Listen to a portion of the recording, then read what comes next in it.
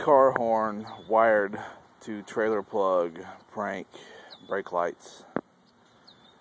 You want to prank your friends or somebody. It's got an SUV or truck that's got a 4-prong connector or a trailer hitch. Get you an old car horn, nothing special. Run you some wires, get you a bullet connector, a 4-prong connector. The middle terminal there is the brake lights. That's a ground. So you run that up, shove them in, zip tie this up underneath their bumper so you can't see the horn. And every time that they go get in their car and they push their brake pedal,